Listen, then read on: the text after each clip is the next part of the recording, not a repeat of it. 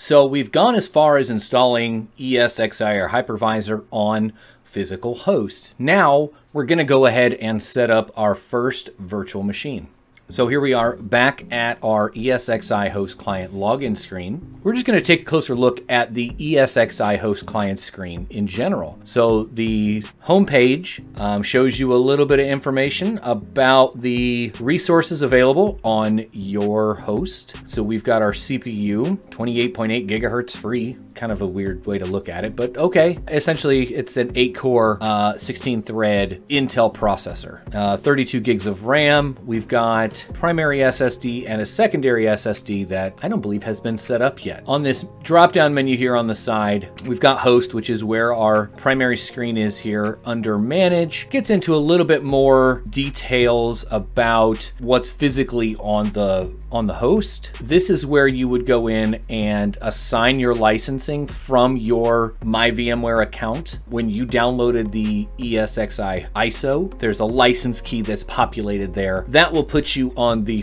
free tier. So for now, in evaluation mode, I believe it actually gives you all of the features of a vSphere Essentials Plus license bundle. So be careful when you go installing VMware. Some of those features may not be there after your evaluation time is up unless you purchase their licensing. So for now, we're just going to leave that blank. You can always go in and propagate your license key at a later time. The different services that are running in esxi, security information and data for different users. If you want to add multiple users besides your primary root admin user, you can essentially add multiple people and give them different roles to manage this on your behalf. And you can actually create those roles. So you can add a role with full access for certain things and no access for other things. We're not really going to get into that today. We're talking about virtual machines. The next menu down is monitor. So we can monitor our actual usage for compute, memory, the network, how much the network is using, and even disk. Monitor the different hardware that's out there. Depending on your host, sometimes they're unable to provide that for you. Coming down here to virtual machines. This is where we would create our first VM. Before we do that, we need to set up the storage at where we're going to store the data for this VM. So we're going to come here to the storage drop down. We can see we've got a single data store. That's created by default. That's on the SSD or the drive that you indicated when you installed your hypervisor. This is on our NVMe M.2 SSD.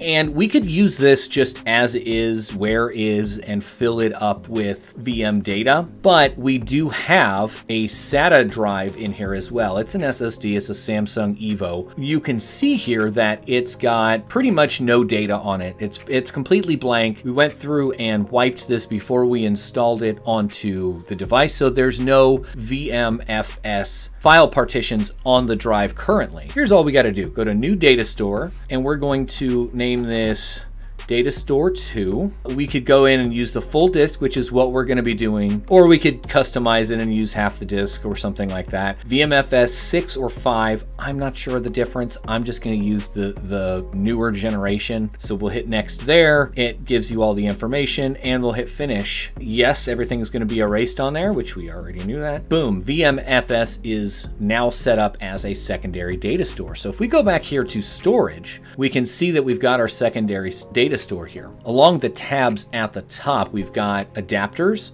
which the multiple adapters that are on my motherboard are the M.2 port that's built on the motherboard and the SATA ports that are also built on the motherboard. We could have a dedicated RAID controller or something like this that's got a whole bunch of SATA connectors on it as a storage controller. The next tab along the top shows the different devices that we have, our NVMe and our SATA drive here. Jumping down from storage to networking. This can get pretty complicated, and I'm not gonna go too deep into it today because this video is about virtual machines. So really, we'll get into more details about vNets and virtual networks later on. But you can see along the top here as well, we've got our port groups, which by default VMware provides you a management management network and a VM network virtual switch. There's also a single virtual switch that's populated. The port groups live within the virtual switch, which is mapped to your physical NIC. If you're putting this into just a desktop, the next tab here is physical NICs. You're probably just going to have a single port, just like I do. If you need more dedicated network ports, you can always get something like a dedicated 4-port NIC, but these are dirt cheap on eBay, and you'll get you 4, gigabit Ethernet ports. Anyway, I'm getting too deep down this freaking rabbit hole. Your vkernel NICs, which again are tied to your port group, which are tied to your physical ports on the device. TCP IP stacks and your firewall rule. We're just going to go ahead and stand up our first virtual machine. Super easy. We're going to come here and go create/register VM. Create a new virtual machine. Because we haven't created any before, we're not going to have an OVF or an OVA file to restore from. And we're not going to register an existing virtual machine because we don't have one. This is our first VM, remember. So we'll come down here to hit next, select the name,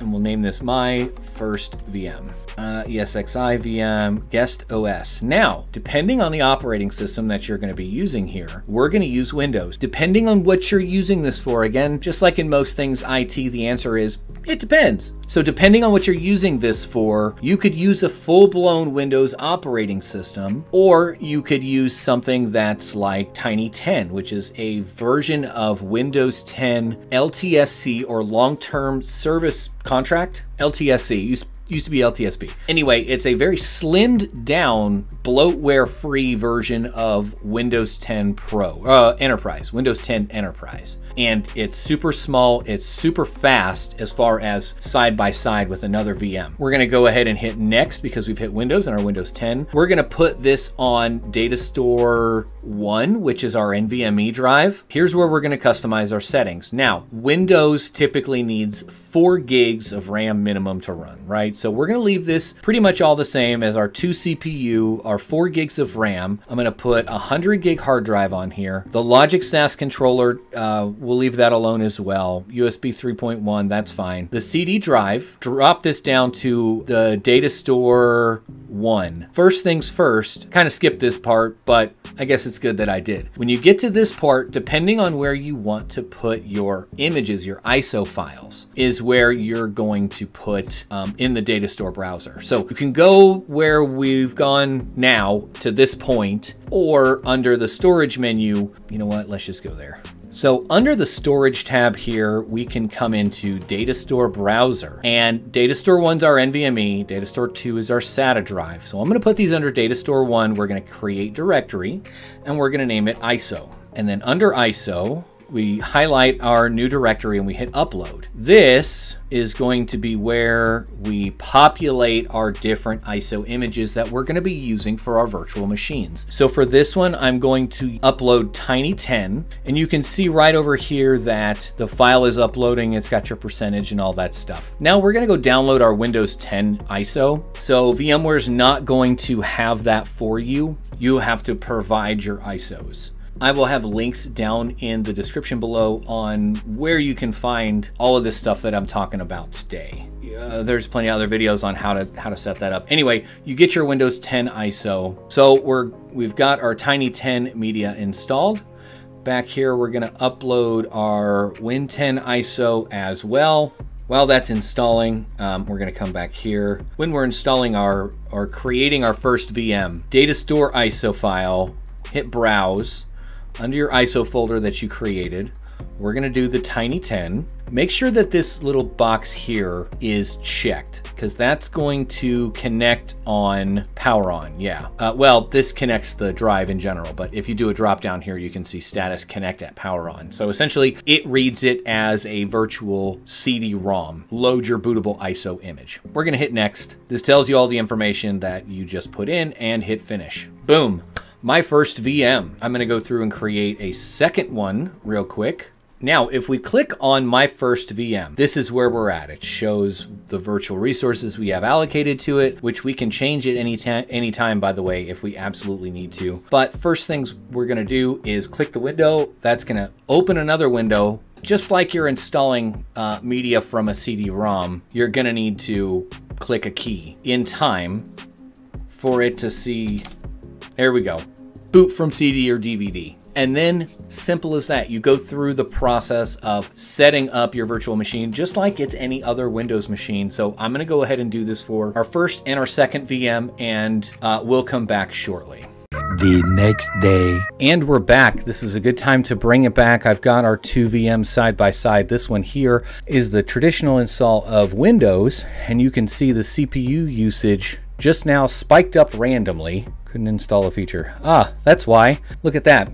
So my second VM is their traditional Windows install, and it looks like it installed something in the background because at the same time I got a pop-up on Tiny10 that said we're trying to install something and it failed, which is interesting to see. By side by side we can see that both of them are showing about 1% CPU utilization at idle with nothing really running, but we can see that there are less processes running on Tiny10 than there are on traditional Windows install. Just in general, the bloatware free version, it uses a lot less compute resources. So for things like, an example would be a dedicated virtual machine for crypto wallets. If you've watched any of my videos, you know that I mine crypto. Sometimes I speculatively mine crypto, and I keep my wallets off of my main machines. If I want to dedicate a VM that's outside of my daily driver setup here, this is how I would do it. I'd be using Tiny10 as a dedicated Windows machine for each wallet. Cool thing is, other than the storage allocation, because that's statically allocated to the virtual machine, so we could have virtual machines that are dedicated for each specific wallet, not just one VM that has all your wallets on it that then you can just leave powered off until you go to interact with it. And as long as you allocate enough storage so that the VM can run when it's up and running, and you've got enough physical storage on your machine, this is where additional drives come in handy.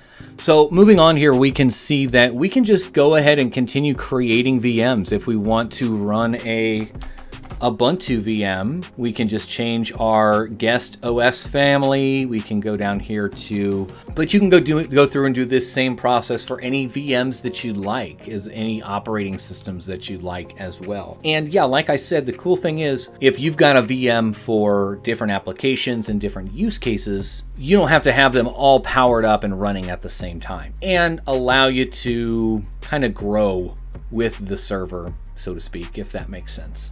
Let me know your thoughts down below in the comments section down there underneath that like button. There should be a box popping up around here somewhere that you can click on to go to the next video in this series. Don't forget to subscribe for more videos like this, and of course, thanks for watching.